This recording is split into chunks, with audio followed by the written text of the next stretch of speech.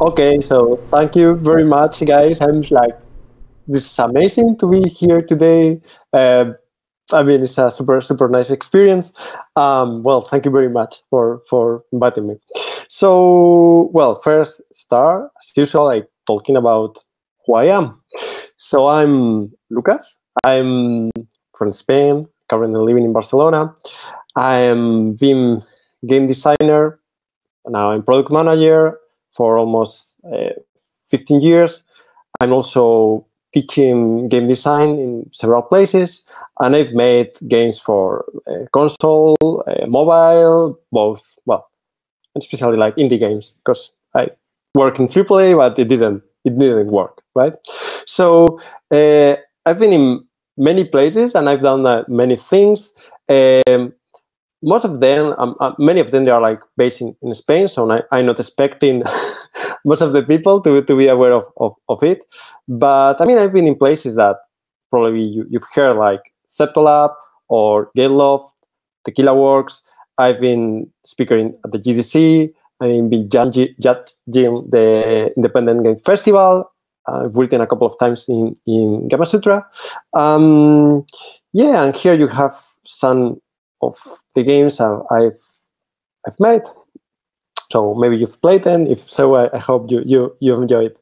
And this is like my my don't know. I mean, I just like things I feel a bit proud and I like to share of things that I've done. This thing that probably you don't know are like some prizes, awards that are given in a pretty important event in Spain.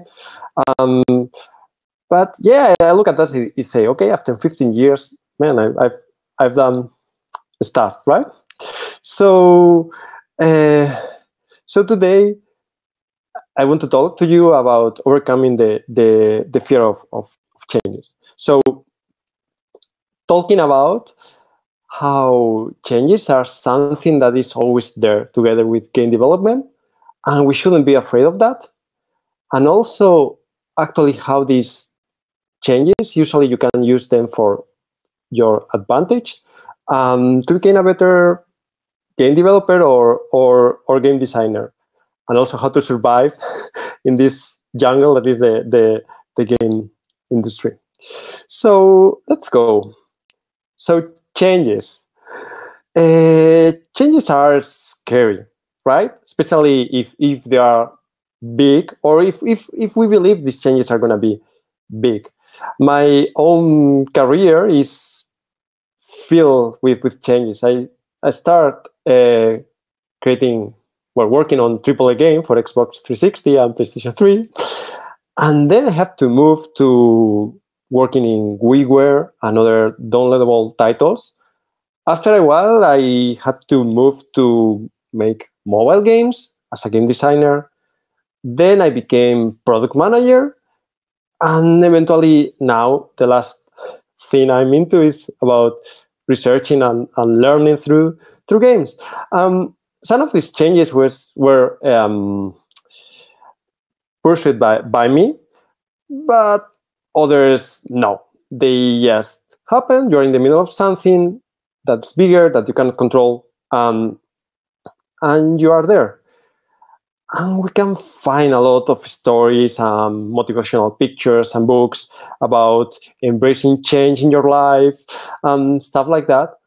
But we forget, I believe, something that is video game development is all about change. You cannot be expecting creating games without changing, because our video games are based on technology, sometimes cutting edge technology, and technology, because if technology is constantly evolving.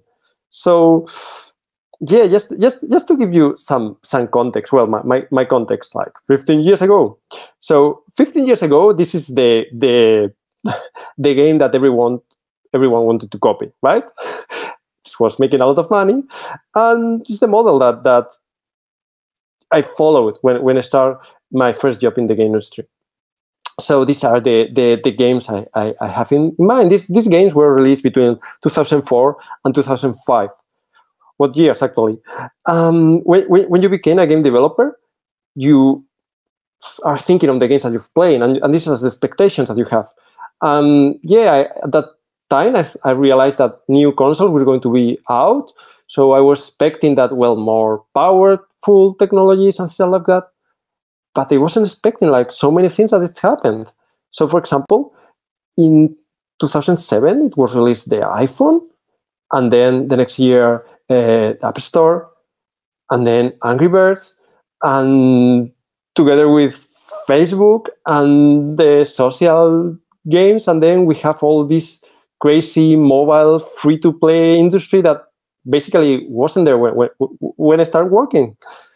We have also the things that trigger, I guess, the what called the one of the golden age of the indie games that create another kind of business, I will say, not only with games, but the global game jam, well, Carnival, that create almost a new genre, these runner games, uh, Kickstarter, and also Minecraft. Yeah, all these things weren't there when I started. Like more things, YouTube. YouTube was in 2005, and all these things about YouTubers and influencers and streamers, games that you're creating, thinking of streaming them, wasn't there either. Like Twitch, things that are also aside to games, like gamification. Gamification, well, it was really the concept and everything was really developing in 2008. And to end with, we have, for example, Oculus, right? It was in 2012. So yeah, all these things here created like different business opportunities and markets that weren't there when I started creating games. So who knows what what will be playing in 15 years? No one can really know it. But and of course, we are not sure of the game experience that will be developed. But I'm pretty sure about something, right? Is that there will be players, and there will be players that will play in our game. So regardless of the trends and technology, and maybe the audiences are changing a bit, but sometimes we forget that is the actual really important thing. So, for example, when you're making a game, you're learning a ton of things.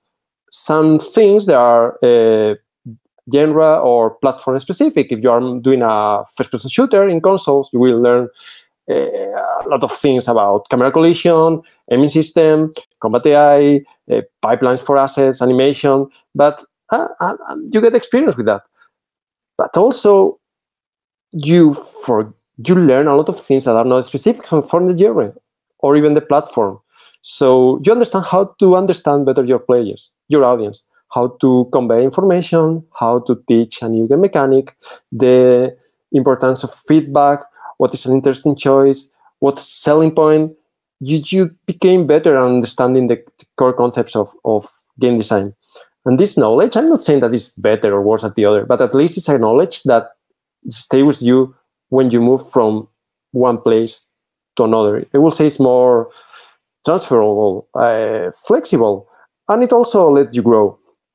So if I share my experience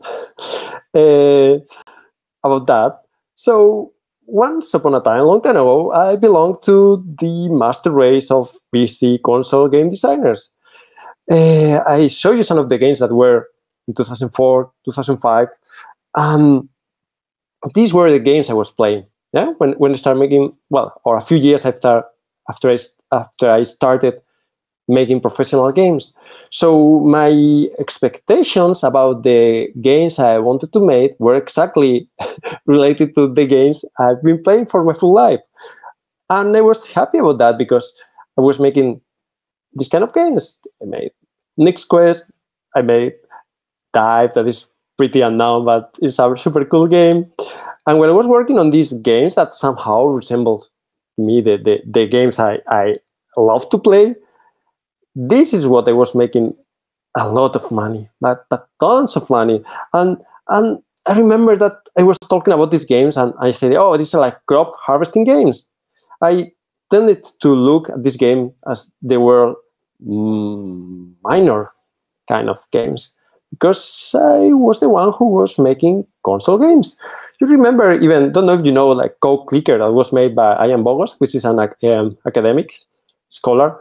It was kind of joke about Farmville and these social games, and he even made money with it. So yeah, I didn't like these games. I was making something like that. Deadlight. It was like kind of serious looking game that was pretty cool. I went to the PAX East. It was launched in the Summer of Arcade. It got a BAFTA nomination in 2013. So yeah, I feel I was completely part of this master race. Yeah, and then something happened, and unexpected, and I have to find a new job, and I had to find a new job super quick. Where I was based that time in Madrid, there was basically no options in this like kind of indie or AAA console games.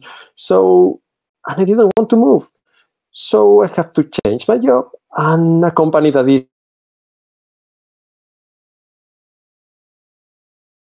Oh, there we go. He's back.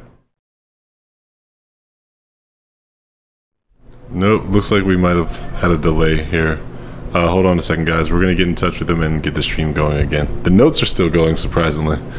He's still talking on the slides. So we just got to get the camera stream. Hey, Lucas, do you mind going back one slide? We lost you for about 30 seconds.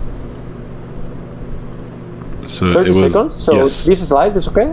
Yes, start from there, please. That would be great. Thank you. Yeah. Yeah, so basically after like being like on the sky, I'm very happy about how good I feel about becoming a master race game designer. I had to look for another job. You know, it was like completely like fall from the sky to the land.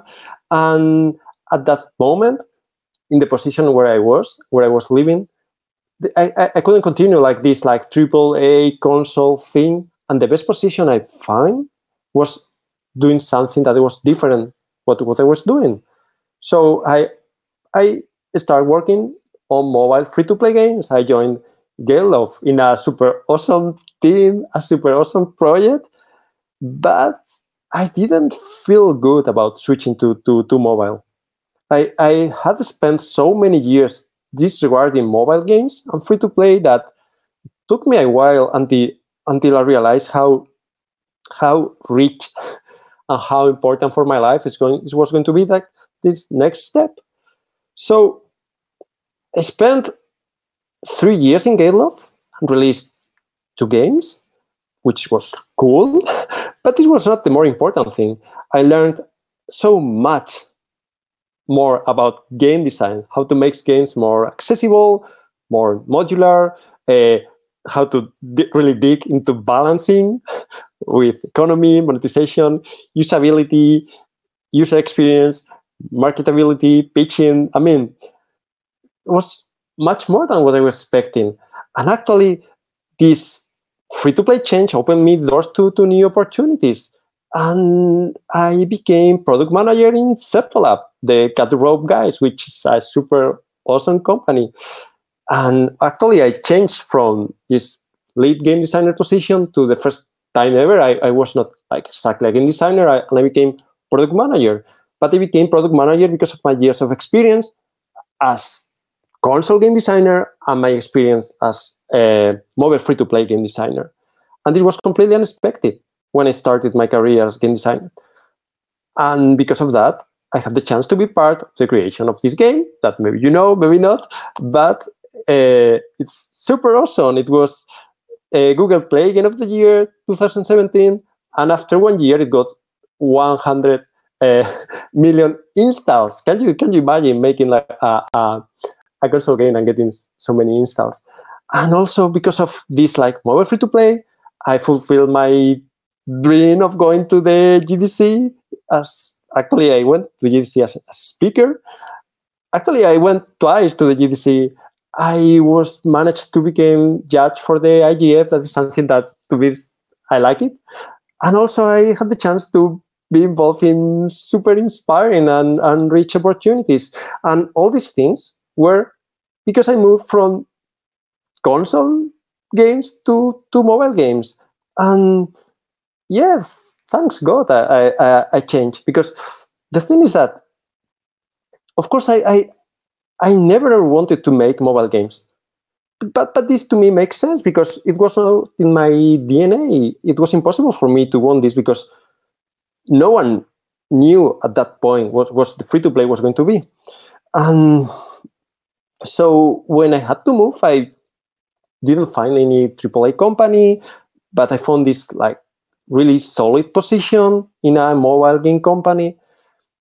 And I could have been trying to work in console games or move to another country, but yes, I decided to follow this thing that was there, and it worked. Maybe another things would have been better or not, but you you cannot know this. So you can know this. So when you have to change, of course, it will be scary. It will be, you feel uncomfortable, but just move forward and just keep doing the stuff and forget about these things. But here, what I want to convey is not only this change are good mantra and this stuff. Is something about, hey, you need to prepare and to be ready for these changes, because this will happen. This guy will be knocking at your door at some point, and you will be ready for that. Just read the news, talk to game developers. I mean, it's very unlikely, I guess, to find a game developer that after 10 years or even less is being fired, or his company has got bankrupt, or something like that. It's every day there. So you need to be ready to adapt in order to survive in this game dev jungle. Um, but this adaptation could means like many things. It's not only about, hey, I need to use the last tools and I need to learn the last technologies. That, yes, of course, you have to do that. But it's also about making the most of the place where you are at this moment. Because maybe you are not in the best studio, or you don't have the best job or the job you wanted to do, but I'm sure that in the job that you are at this moment, you can like learn things that it will make you more valuable in the future, yeah, and to become better. So just practice the stuff but the things that you believe it will be helpful to you. My first job before getting into the game industry was in a very um, dry and, to me, sad IT consulting company. I was like doing things for telecom companies, and yeah, I didn't like it at all. But I get that job, and I decided to try to steer like to focus on, for example, coding. And if I could like pick like different roles or different positions in the projects, I started like, okay, coding. Why coding? Because I believe that this coding experience, if it's not just game related, it will help me to get into the game industry. Basically, it worked. So yeah, maybe your current job sucks. Maybe you know that you won't be a lot of time there, but just try to adapt to this environment and learn things that will be helpful to you. My second recommendation is just make friends, or maybe at least don't make enemies, because the people that you are working today, I mean, someone will probably be hiring you or will be recommending you or not in the future. So yes, this is also something to do when you are in a place. Just try to work nice, to meet people, because this is the way that you are also building your career, that you don't know where it will bring you to. And also pick projects that you feel they will be relevant. I mean, sometimes you just are thinking of your salary and you need that salary or that position, and this is fine. But what I believe is that the most time that you spend involved in projects that you really, really love, the best will be your career, because you will be learning much more things, and you will be especially if you believe in the projects. It means that these projects are relevant to what you like, and this will be relevant for your career. So this is important. Just match, at least try to match, if possible, the companies and the projects with the things that you like. And the third thing is just try to diversify, because when you are working as game dev, this is cool, but there are many things out there that you can do that are like related to game development. But like, for example, you can start, I start teaching, or you can maybe doing music or public speaking or journalism, or things that are really, really connected with what the things that you are doing at this very moment. Also, when you do that, this other stuff, it also helps you to become a better game developer. I mean, for example, to me, teaching is a very good example, because when you need to teach concepts, you really need to understand them, and this makes you even more valuable as a game developer. And this might even open doors in the future. To me, my last example is the current company I'm working in. This is not a game company. This is a research company. It belongs to Telefonica, which is a very, very big telecom, and it's called the first and the only moonshot factory in Europe. So they are building super huge project. They're trying to change the world in the way like Google X is doing, and it's a research project, and it's about learning. It has to do also with games. And basically, why I'm here? Well, because I follow my career and start like doing stuff, and eventually I get to a position when I was ready for this. So that's it. Just be prepared and embrace changes, because they will be there. So that's it. Thanks for watching this. And please, here's my email. You can find me on LinkedIn. You can follow me on Twitter. Anything. Yes, guys, I'm here, please. Well, Lucas, Okay. First, thank you very much for your presentation, man, and thanks for being a part of our stuff. Again, we've had you on the podcast before. So happy to see you at our GDC party, and even more happy to see you here helping us make the inaugural GDUX an actual thing. So just so you know, the Twitch chat has been lit up with everyone having discourse about mobile and their views on mobile. As you're hitting talking points, they're having conversation. So you've ignited some change in the world, my good sir. So thank you very much, man. I really appreciate this.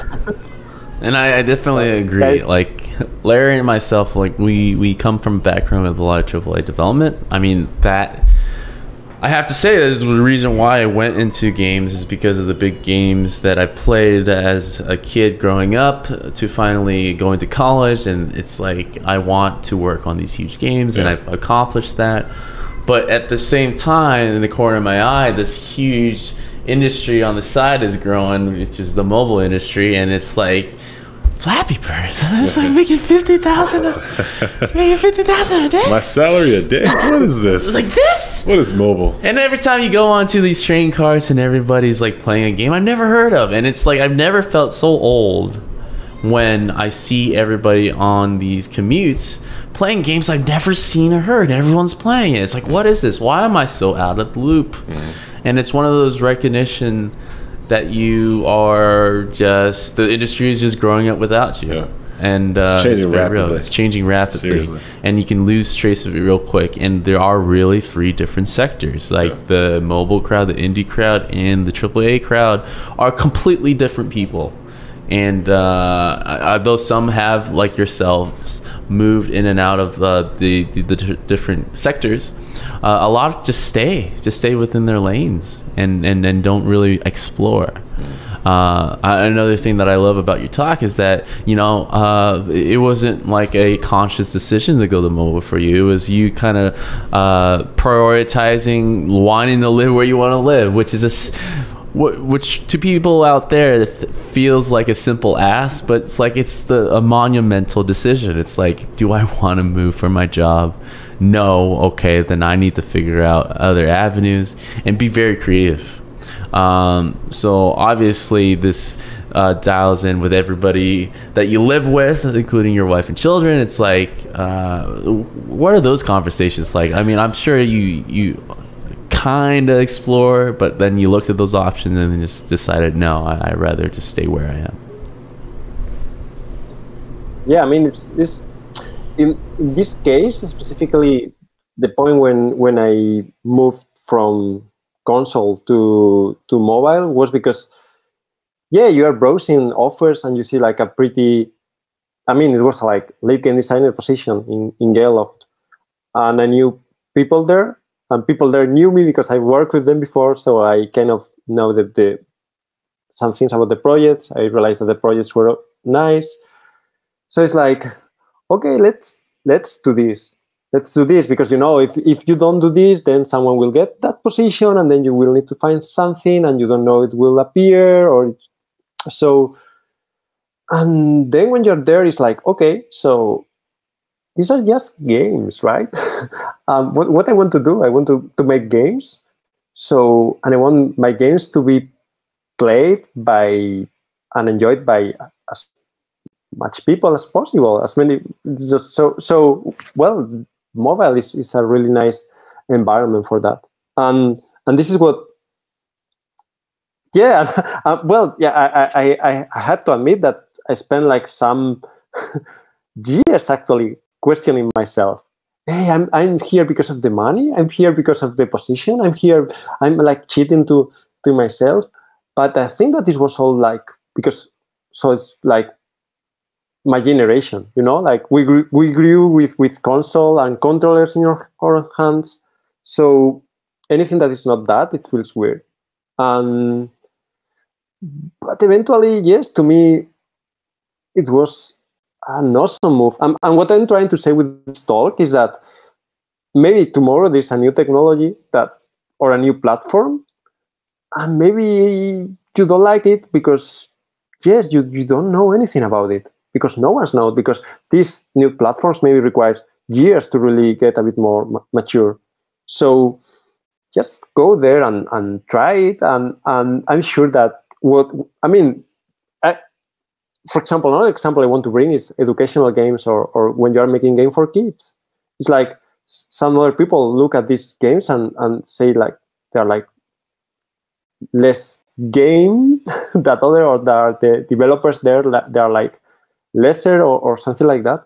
There are like so many things that you need to nail down if you are making games for kids, that eventually you can also bring this knowledge to things that you are doing in some other places. So it's just, I like this, like, let's say, holistic way of everything is about games.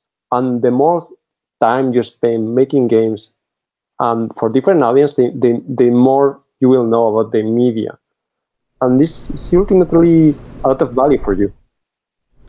All right, Lucas, we've got a next question is from Left-Handed Heather, who asks, I'd be interested in hearing Lucas's thoughts on this. Do you see any of the subsection of mobile games breaking from the free-to-play model and being treated in a serious game capacity, similar to like how we value like high-end AAA games? Do you see any of the like free-to-play mobile games breaking out of that, like, oh, you're a mobile game box, going into, oh, you are free-to-play, but you're a cultural phenomenon, you're a top-level gaming experience, even though it costs me nothing to play you? Yeah, but how many people is playing like Candy Crush, right? or because I was going to say like Clash of Clans or Clash Royale. That maybe I feel more connection that with Candy Crush, but I'm sure that Candy Crush is much bigger cultural thing that a lot of mobile games, right? So this is one thing, and the other thing is like now look at PUBG and all these games. They are also mobile. So so I think that this like don't know, prestigious competition about what is more important and less important is only in the head of the game developers of I will say even maybe of older players, because I mean this generation, they are growing up with the mobile. So when they became mobile game developers, I mean, like game developers or even players, their references will be about mobile games. So I don't think I think that both universe will be a bit separate, but not because of being more has more importance or prestigious, be more prestigious than the other. It's just because they are like different audiences. Question here from Pure Evil. I feel like we hear a lot less about actual studios doing mobile games as well. So I'm guessing on Media, Polygon, or Kotaku, on any of these popular sites. Why do you think that is? Is it related to the misconception that mobile games are a niche genre? Yeah, I mean, if you rate like Slide to Play or Pocket Gamer, it's really a bit the opposite, right? The thing is that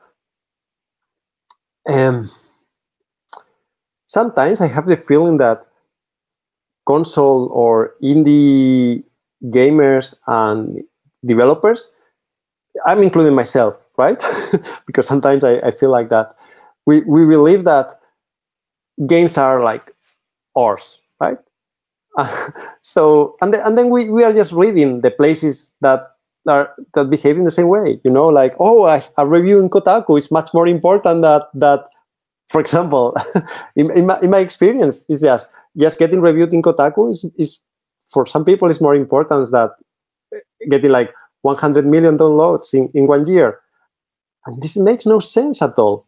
But it's because we are giving some, I mean, and Kotaku is great. I mean, and if you are this kind of creator that you're looking for this audience, this is what actually probably is super meaningful for you. I mean, myself, for example, I love the Independent Games Festival, and I don't find many mobile free-to-play games there, right? But the thing is that I don't believe that there is like less noise. What I believe is that most of the people that maybe we are here today is because we are thinking about console and PC, and we are reading things or blogs or books or whatever about people that are in the same environment. So this makes feel that no one is talking about the other side. So I've got a question for you then. I remember the initial like grassroots days of iPhone App Store when iPhone games are first hitting. Like you have individual creators behind games like Trism, you know, somebody making iFart, versus now all the top apps I feel like, or all the ones that I know of, are behind companies, behind big development teams. Do you feel like in 2019 it's still possible, or there's still ways for the individual creator to still make a bang or make a boom in any of the mobile marketplaces? No, I don't think so. No, because yeah, I mean, it's just, even to me, it's very difficult. It's just name one really successful and good free-to-play mobile game designer. Yeah, they're not existing. I mean, this authorship thing, I believe, is coming just from the AAA game, and especially from AAA games like from 10 years ago, because the authors that we have now are somehow authors that were already like creating games like 10 years ago, or these indie game developers. And also, again, it's like we know the names of indie game developers because we like indie game developers. So for us, it's like super big, and Jonathan Blow is amazing, and blah, blah, blah, blah, blah. But for everyone who's playing while commuting Candy Crush, it's like, I don't care about who is Jonathan Blow. It's just, to me, what is like making my life better is this game that I'm playing while commuting, right? And I think this is the actual value of games. The other thing is something that is also about authorship, to have these idols and culture and prestige. You know, it's a bit different. Yeah, I have a personal question, actually. Well, I'm not personal, but like my own question. So the mobile industry is, of course, is growing. It's changing. The subscription model, I think, is starting to come in as a new way to play, with the Apple Arcade influx and all these different ways to kind of, I think, in a way, curate the content, right? It's a very saturated market, and maybe Apple, aside from cashing in, I think they're trying to feel like this is a solution to kind of field in, these are the games that we picked. These are the games you will enjoy, so enjoy them for a subscription fee. How do you feel about that? Is that going to help alleviate some of the noise that's out there? Well, I'm thinking about the Steam at this moment, because I know a lot of Spanish game developers that, for example, in Barcelona, there are a lot of really cool indie game developers, and they are always talking about this saturation of Steam. So I think that everything is saturated, at this moment, there is no any blue ocean where you can go and no one is there. Snapchat or any platform, don't know if VR. Yeah. So the thing is that about the Apple Store, for example, these changes, initially I didn't like them because it's like, hey, I don't have this free game of the week that I want just to play for free. But now if you browse it, it looks like something more, let's say, serious, Hey, someone is actually paying attention to the games, and someone is offering some specific cool games with specific topics. And I think this is great.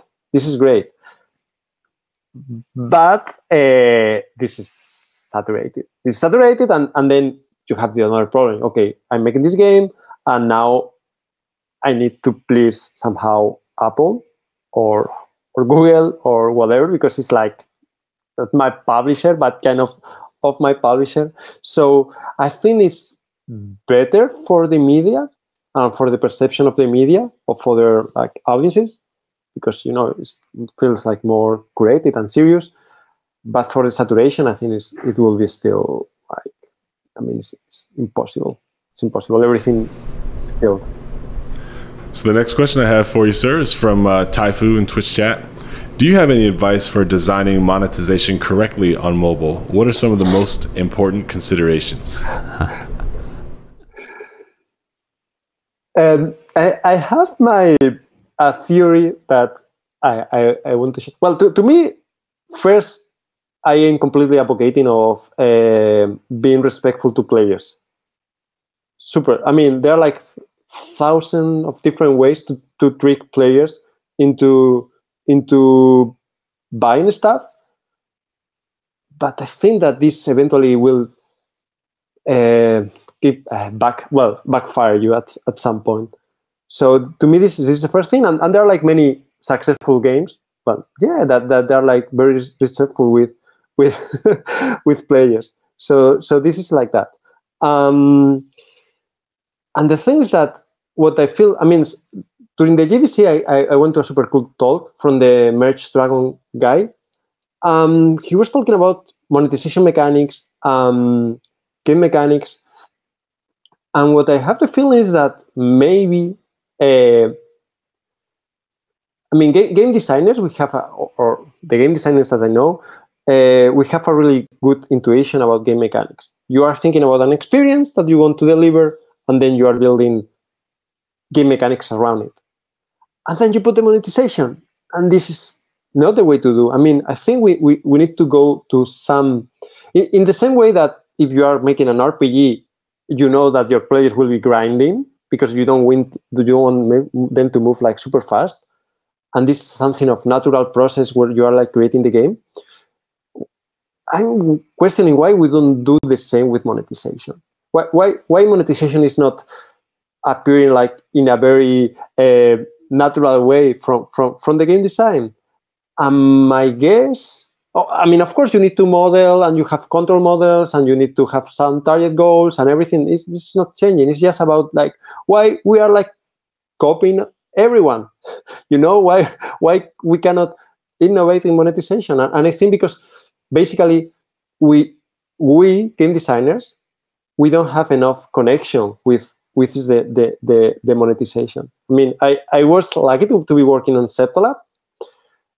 Don't know if you have played King of Thieves.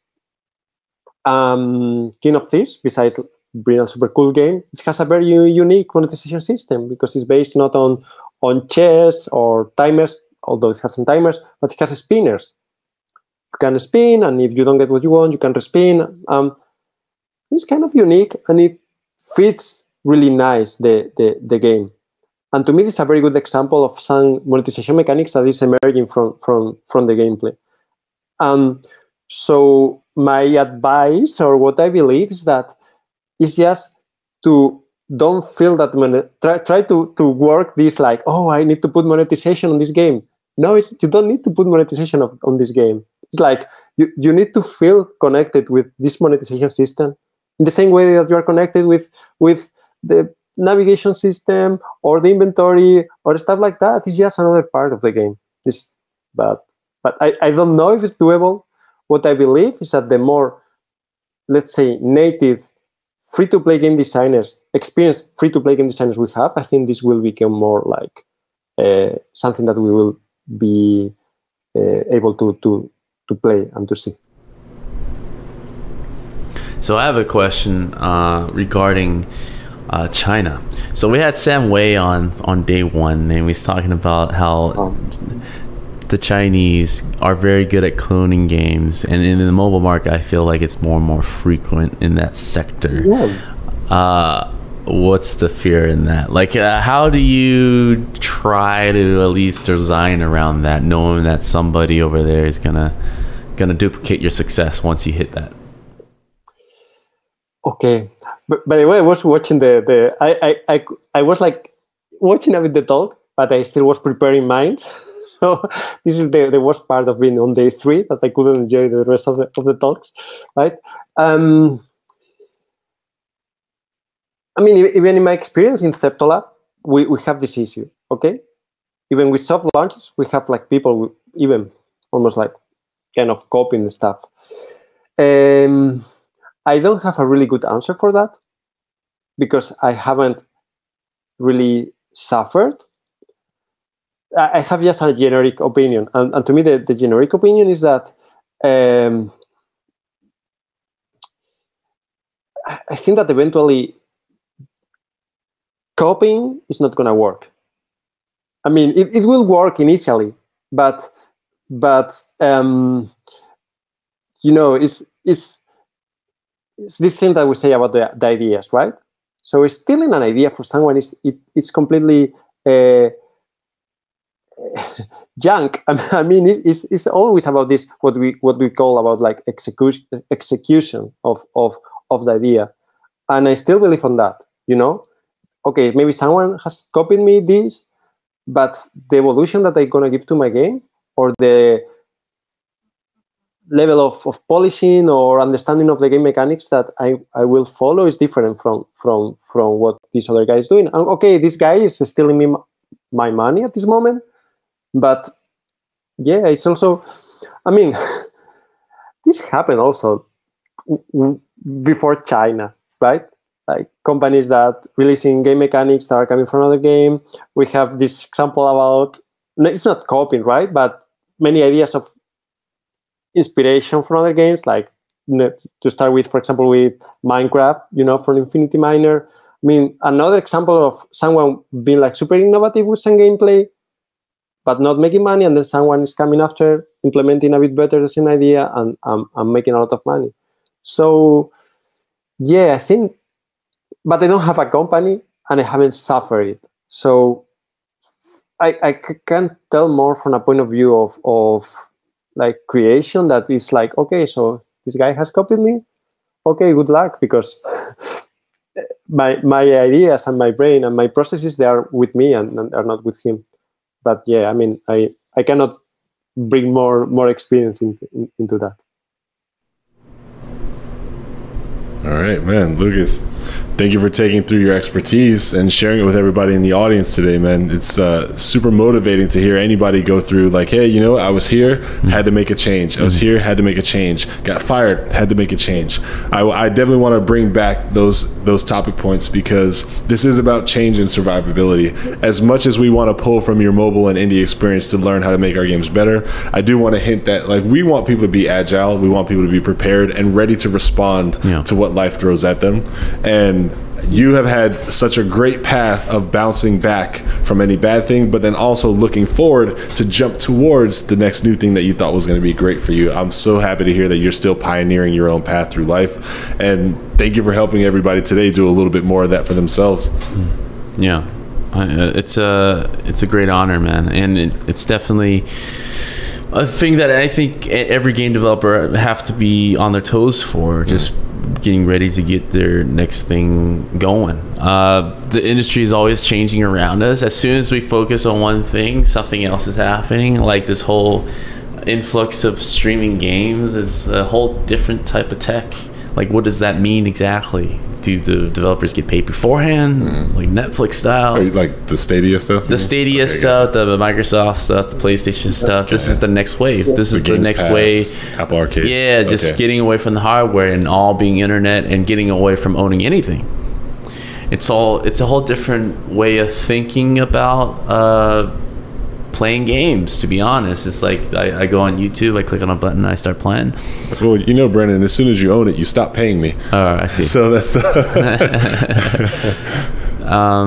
so I can only imagine, because of the mobile industry being the juggernaut that it is, it has influenced the way that people are thinking for the bigger games as well. And I mean bigger as in like more people. And that's not even true. Like I feel like these mobile companies are like in the thousands at this point. So it's excuse my ignorance, but it's crazy. It's like once I stop paying attention to one part, and the other part is just like outgrowing me, and I have so much to learn.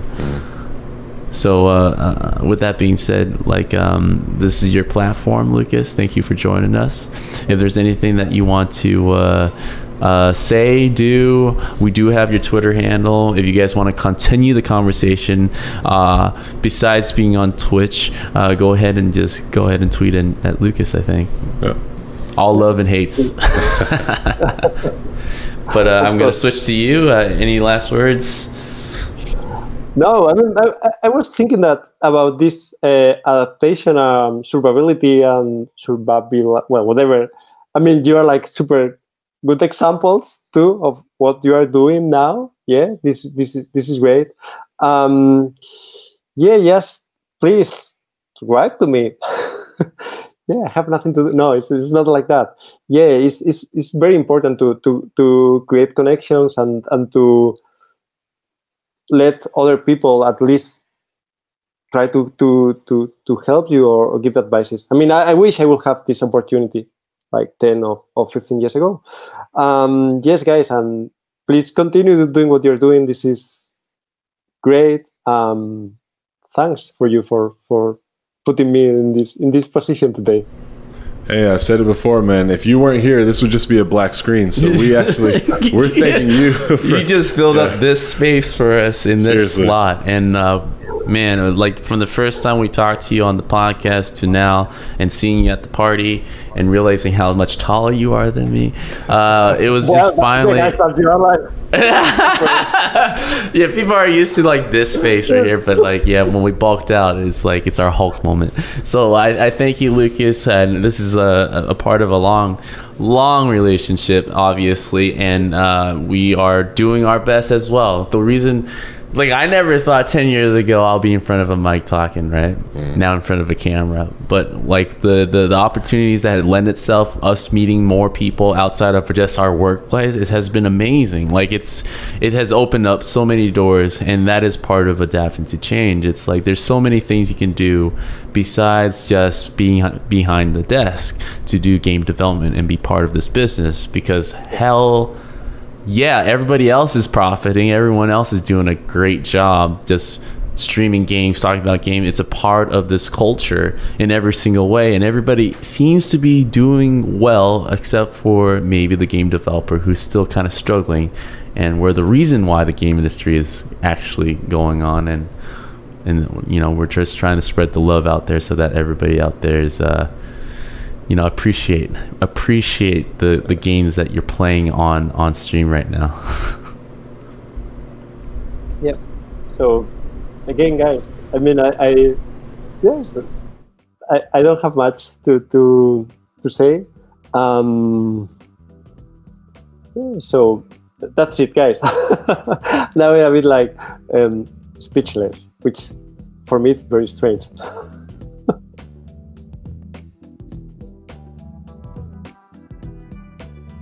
Yeah. Lucas, you're a big inspiration for me, man. So I just want to let you know, thank you for doing what you do. Thanks for helping me do what I do a little better. And we just really appreciate your time. Okay. So yes, tell me for anything you do, guys. All right. Well, I need to clean my house next week, so please. Okay, so yeah. if you pay the treat, I will clean your house. All right. See you, brother.